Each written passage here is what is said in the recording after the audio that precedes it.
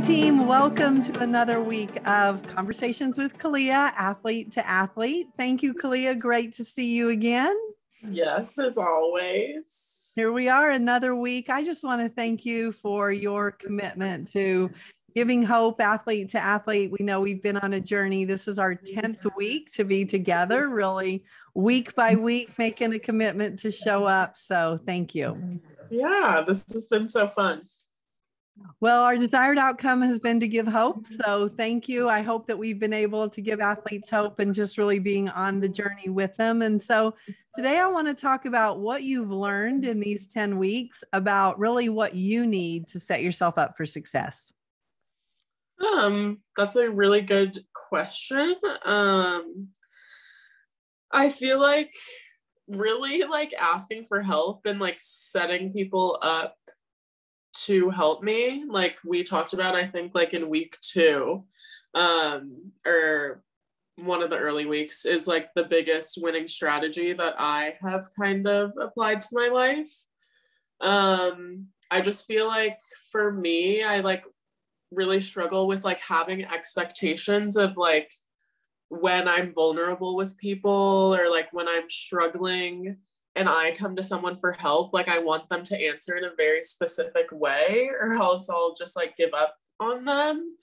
So in order to like not do that and kind of set healthy boundaries like for myself and the other person, I just think it helps to just ask for what I need, like specifically. So what I hear is really how to set both of you up for success so that the person, obviously, whoever you're, sharing your heart with or being vulnerable with, you trust them, you care about them, bless you. Sorry. Okay. You love them. So you want them to be able to help you. So give us an example of how you've learned to do that. Well, I know just like a lot of the time with like romantic partners, I guess. Like if I'm struggling with volleyball, I also think I'm the type of person who like, I don't like to mix like, I don't know if this is the right term, but like work and play in like the way that like I don't like to talk about like work when I'm with like my friends or like my partner.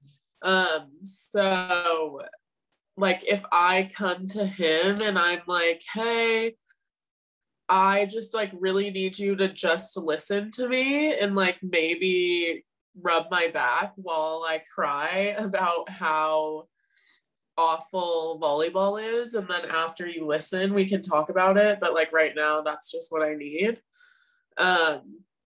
Also I just feel like with friends, like a way that I reciprocate that we've talked about again is just like asking the question of like how can I support you, and I just like love that question. I think it like genuinely just connects people and like helps with like just closeness and relationships in general.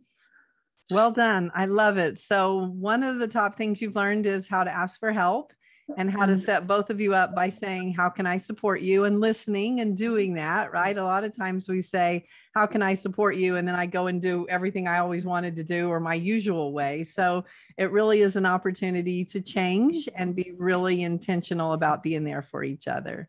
So what else have you learned on this journey? Oh gosh, there's been so many great things. I think something else that I've learned is just like asking myself, like my menu, I think was like a big lesson for me that we talked about. And just like asking myself, like, I don't know, and also just taking my stats on things and like seeing how genuine it feels for me is like a big, I don't know, something that like weighs heavy on my heart and like my daily life. So if something doesn't feel genuine or it doesn't, feel like a power source to me rather than like a power drainer, I like really try to limit my cardio, as you would say, and just like try to anchor my journey in like joy and love and like do things that I don't know, help me feel joy and love. Like my jungle walks, I try to like implement that in my daily life. And like what other things? My sticky notes are a big one that I've like really loved. I just like went on the roof this morning and read a book in the sun. And it's just like the small little things that like set me up for success. Beautiful. So, Khalia, one thing about being a pro athlete or being an athlete for your whole life is that we've actually unplugged from ourselves to really be able to operate at that optimum performance level. So, from a well-being perspective, you having the ability and the tools now to plug back into you. And to really be able to have the ability when you plug into you to monitor or stat up, hey, how am I feeling right this moment?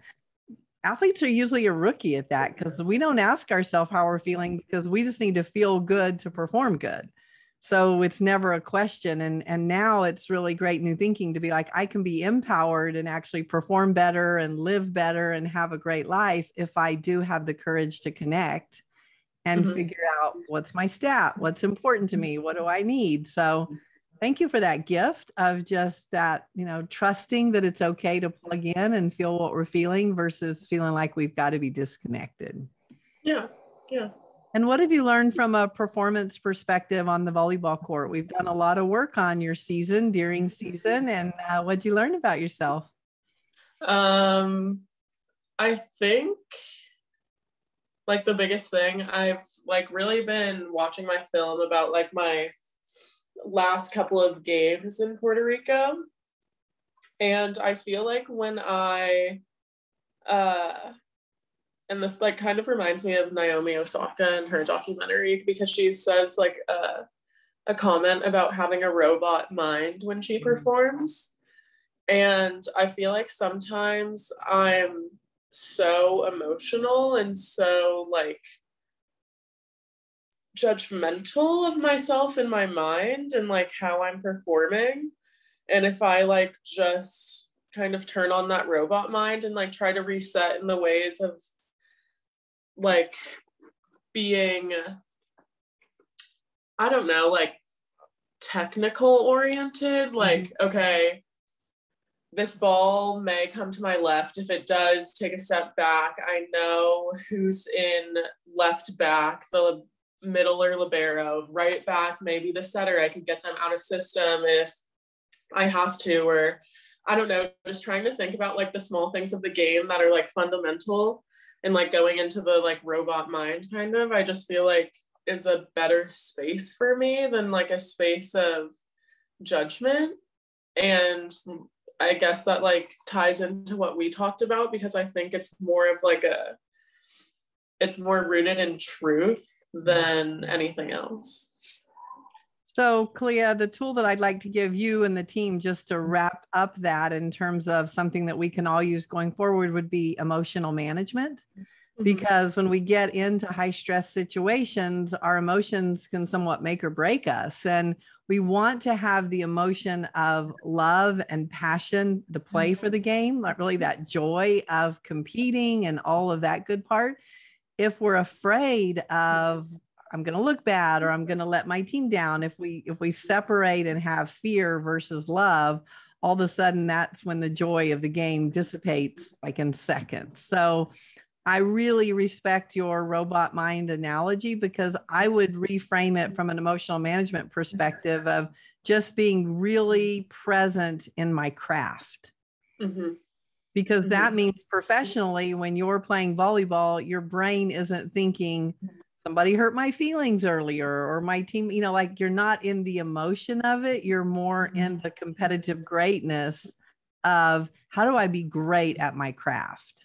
Yeah, I just feel like, yeah, once again, even like I know for like the girls and boys who like are out there and like just started and are like, I don't know, early in their career, it may seem, I don't know, kind of like juvenile to just like think about like the fundamentals, because I feel like it's just very easy to forget when you're at such a high level, or like maybe my thinking just isn't the same as everyone else's and it's like that simple. But I just feel like with volleyball, especially, like, you know how to get them out of system if you go to the center. Like, I know that if the middle is there, I have a better chance of getting a kill on her, and like stuff like that. That's like very simple fundamentals to the game, but like it really does get lost in like the chaos that is like my emotional brain. And what a gift to be able to quiet your emotional brain by basically challenging it with the the craft. Mm-hmm. Because notice how specific you had to engage your brain to be able to talk those specific things that you need to do. Yeah.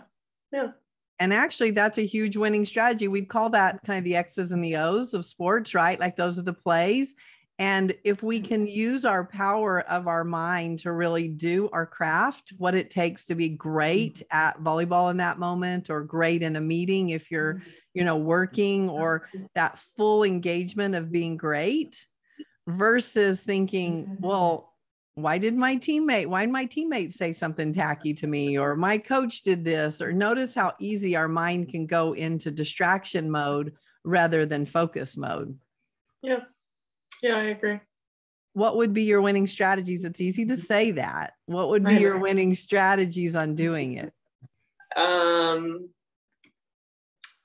Good question. Sure, I'm going to get right on that, right? And it's like, yeah, how do we do it? It's actually interesting because I feel like luck, this is like a blessing and a curse, but like my biggest enemy is like really myself. Like I don't really struggle with teammates talking to me. I like really, and I think my like winning strategy with that is I just like really assume that they want the best for me as teammates. Yeah. So like even if a teammate says something in a tone that I don't like, I'm like, whatever. But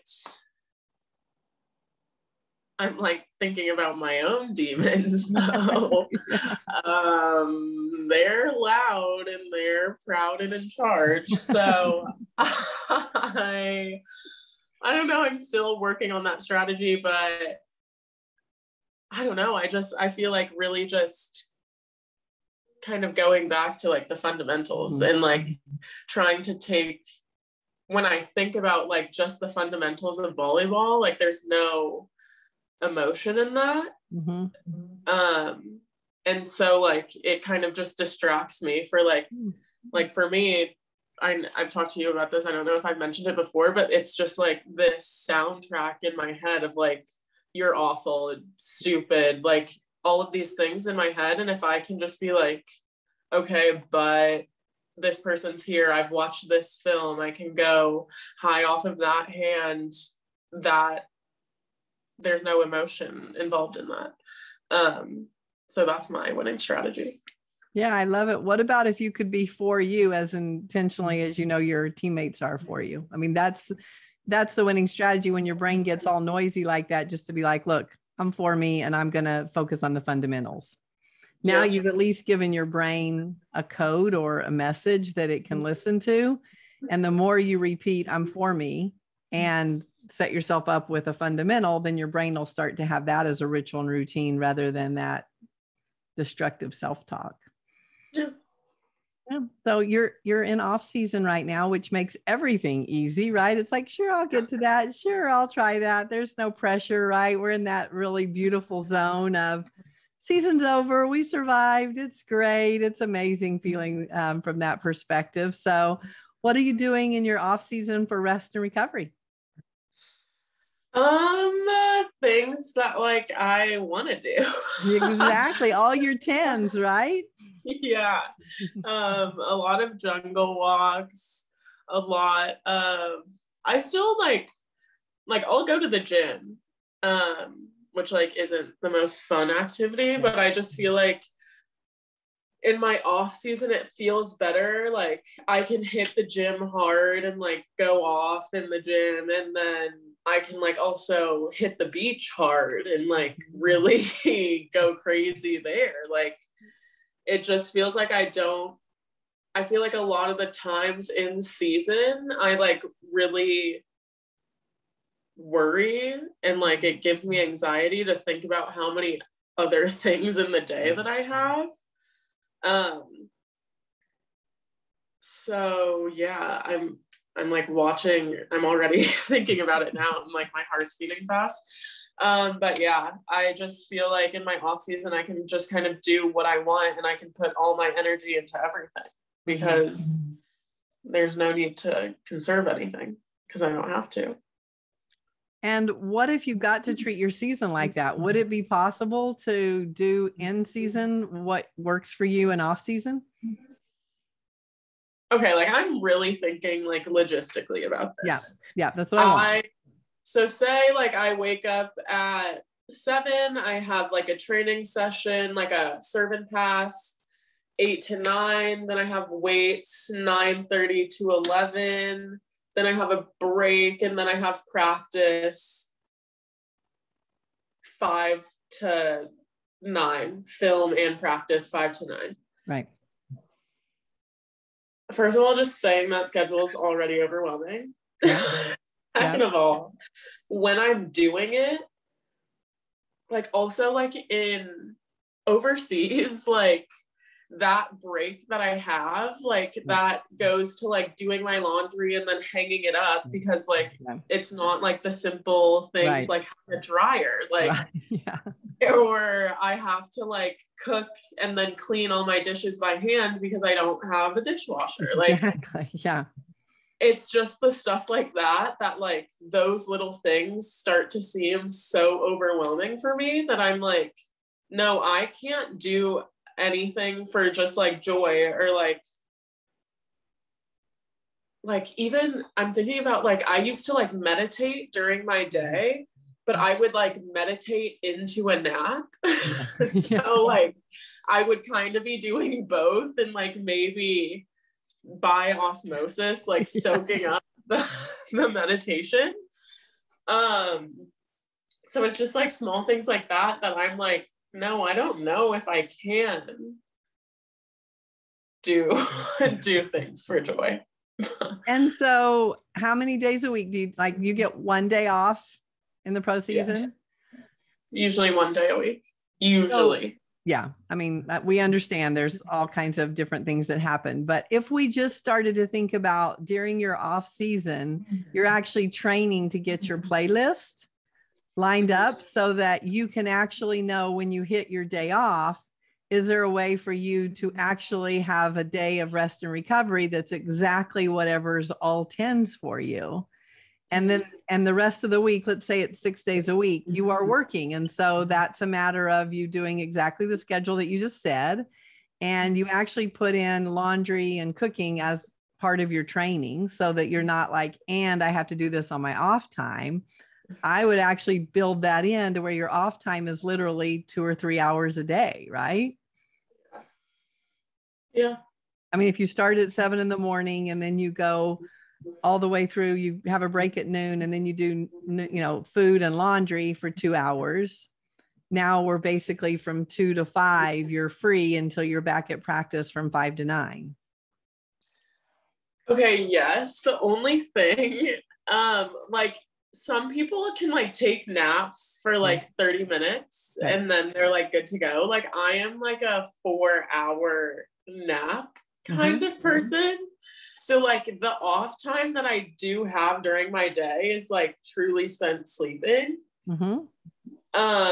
Which I feel like is very good for me, but it's hard. Like, I don't know. I'm thinking about like when I've talked to teammates who were like overseas and they would be like, Khalia, how do you sleep so much? Like I went to the little cafe and I like was journaling for a little and I was doing this. And I'm like, girlfriend, how are you staying awake this long? So I just like, I really do want to schedule like small things like that in my day, but I just feel like I don't have the hours. Well, what if we use your sleep as your joy during training days? Oh, it is. It is. So now, like, go ahead, sleep for those 3 hours or 4 hours, but I just want to reframe it that that's your joy. Okay. Yeah. That's a good reframing. Yeah. So now Monday, for 6 days, you're basically in training schedule and it's full engagement. I mean, that's what you're committed to. That's the season you're in. So from 7 in the morning till 9 at night, you have full engagement. And then on your one day, I just want you to be able to do nothing but 10 so that it feels like it's a day that's yours to own and yours to recharge. Mm-hmm. Yeah. What's important is you can't stack your rest and recovery day with all the things you should have been doing during the week. I want that put into that like noon to 2 zone to where you're doing laundry, so you're in training mode and you're just training for your life and just getting things done. So that on your rest and recovery day, it's nothing but 10s. You're not doing laundry or doing things that you've got to do. Yeah, I do. I do think that's important. And it just like, I think we talked about like making things easier for myself is like that connects with me there. So the good news is that's what rest and recovery season that you have this couple of weeks off. It just really teaches you what's super important to you. What are your 10s? Because if we don't spend some time investing and figuring that out, when you get one day off, it's like, what am I going to do with this one day? I got to cram everything in. Like there's more anxiety around managing the one day than actually investing in rest and recovery and just knowing what your playlist is. And hey, I love to have, fun with my relationships on this time, or I want to watch a movie, or I mean, whatever is on your playlist, you just want to look at it and start doing it. Nothing but 10s. Yeah. That on that training schedule based on what we've learned. What did you stat on it? Yeah. Like a 10, honestly. So does it feel different from an anxiety and energy management and emotional management, the fact that we reframed your sleep as joy so you don't feel like you're missing out? It does. It does feel a lot better. I feel like a lot of the times I just need like even a small reframing like that, like really does make me feel a lot better. Well, if we hold everything that we don't have the choice and that we're being forced to, it's an energy vampire. I mean, everything about it is just sucking not only the energy, but also the joy out of it. Mm-hmm. So I really just want to give you back the joy. And the only way to find joy is to find love. Yeah. Thank you. And the love of working out and knowing that you're in season and that you have this great day that you get to look forward to. Yeah. Okay. Any other words of wisdom that you want to share with our team to set them up to be competitively great and find joy on the journey? Oh, I feel like those are all my core wisdom nuggets. Yeah, I don't know. Just like gratitude, as always, is another big one. So as you watch your film for your season in Puerto Rico, what were some of your 10s? Wow, so many. Jungle walks, of course. Looking at the sunsets like from our balcony. All of the animals that I got to connect with. I'm like about to tear up. I don't know, it was just, I think I was like really struggling. And it was like nice to be reminded of like the beauty of things and like connecting to nature. And tell us about the tears. What's showing up for you right now?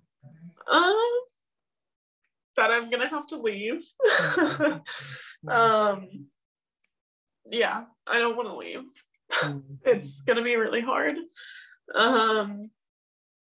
And just like the weather is really big, and like thinking about the cold of Italy. And it's just like a really different season. Like this season and like having so much free time and stuff was like really amazing to like also get to explore like myself and like what I like and how that fits in with my career.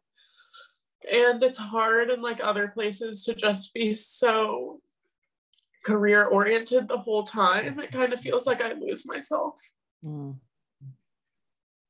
What a gift of well-being that you just shared with us. Is I think that we've cut ourselves off so much and just had more of a robot life. As you talked about the robot mind, I feel like we've instilled that champion equals robot life. And what a gift to say, you know, new thinking, champion equals honoring life and discovering me and, you know, having joy and having 3 dimensions, personal, professional, and philanthropic, rather than just so focused on career. Yeah. Yeah. I think there's like I know Italy is like setting me up and like to like have the freedom to do things like this, and like it's more than just like about me. Like I want to create a future for my kids and things like that, but it does just like feel really special when you do get these opportunities. Could we have both? Could you like have this opportunity and set you and your future up? I mean, wouldn't that be a 10? I think I could find, I feel like the word that we've talked about is awe. Like there's so many moments and it's about, I don't know, how beautiful things are here. And I wish I could awe in like other places, but it's like really hard to find. And I feel like that's why I feel so special that I'm here. Yeah, and I wish I had it, but it's harder to see. What if you found the power to be able to take what works for you wherever you go, rather than thinking that what works for us is in a location or in a person or in something from that perspective? Because when our thinking is anchored in, you know, I need this person to be happy, or I need to be in this location to be happy, or I need this to be happy, then all of a sudden we're somewhat powerless because we have to have that in place. So what can you take from what you've learned in Puerto Rico and really empower yourself wherever you go? I was thinking, and I like had this conversation with someone else, like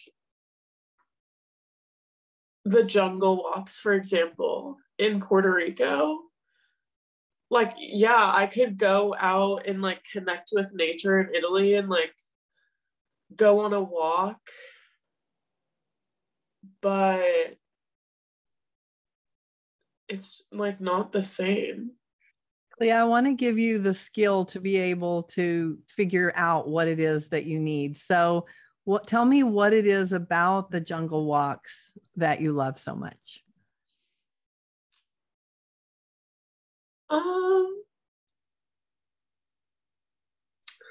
Just like how they make me feel. Tell me about how they make you feel. No, I thank you for, you know, sharing your vulnerability and your beautiful tears with us. The jungle walks, they just like make me feel so like powerful and beautiful, and like I feel like they teach me things every day in like the weirdest way.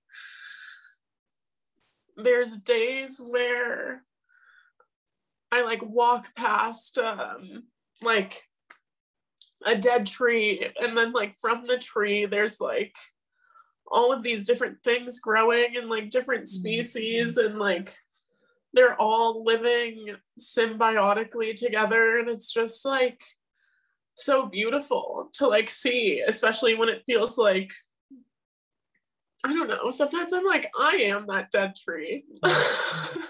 And I'm like trying to figure it out, and like I have all of these like small beautiful things growing for me, and like seeing that on the ground just kind of like, I don't know, like I know it sounds so corny and stupid, but like I just see myself, or like I see a struggle that I'm going through, or like I don't know, it just like depends on the day. I feel like life and like points out different things to me depending on what I need to see, and like I learn all these lessons, and like it's just beautiful. I don't know. That was beautiful. So Khalia, the gift that you just gave us is really, we start out by going on some kind of activity or a person or something that really awakens us to something that's really important to us. So for instance, your jungle walks have really revealed, I mean, the most beautiful things, powerful, beautiful. You learn something, you relate to it. I mean, that was just beautiful, everything that you shared. So what happens with our thinking on that is then we think, okay, I have to go on jungle walks to get that experience. So the jungle walk has all of the power.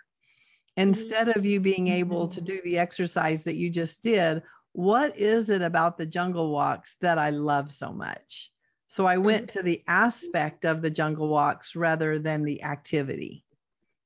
So that's the skill I want to empower you with, is that when you go on an activity and it's attend to you and it really resonates with your soul and your heart, break it down into the aspects, because now when we go to Italy, you're looking for something that feels beautiful. It teaches you something in the moment. It relates to you, like all the things that you just described. We're going to discover in Italy what that's called. So it won't be jungle walks in Italy. It'll be something else. Yeah. I think I'm just scared that I'm not like powerful enough on my own to like discover that somewhere else.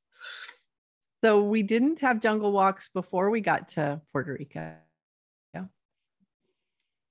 Right. So I mean, it was something that you discovered in this season that has been a game changer for you.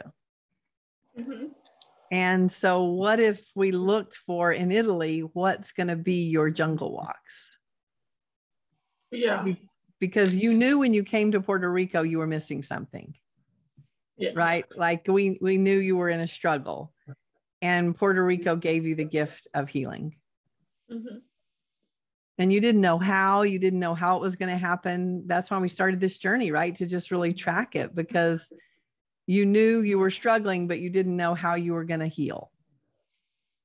And jungle walks became a winning strategy.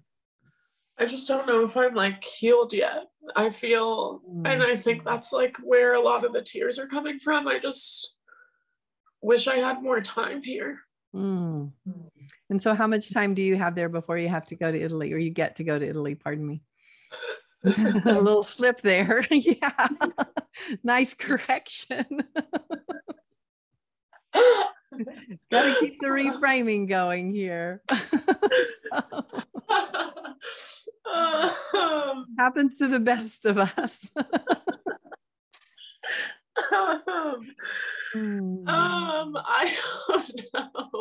I don't know.